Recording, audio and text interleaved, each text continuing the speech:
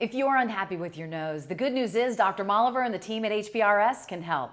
This is the HPRS Medical Minute with Dr. Clayton Moliver.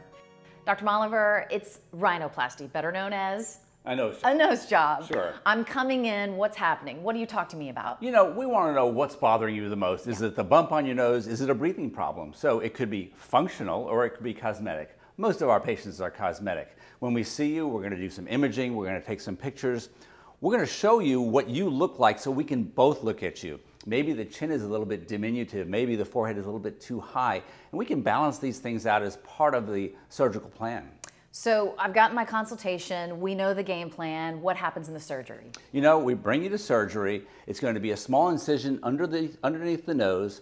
The rest of the incisions, the rest of the operation happens inside the nose, so there's no outside scar to speak of. We're in there, we adjust the cartilage, maybe we trim it a little bit, we do some suturing, sometimes we put a little graft in there, maybe we take down the bump, and then we maybe fracture or bring the nose in to make it a bit more narrow if it's a wide nose. And that can cause a bit of bruising underneath along the eyes. Yeah. Sometimes no bruising, sometimes there is.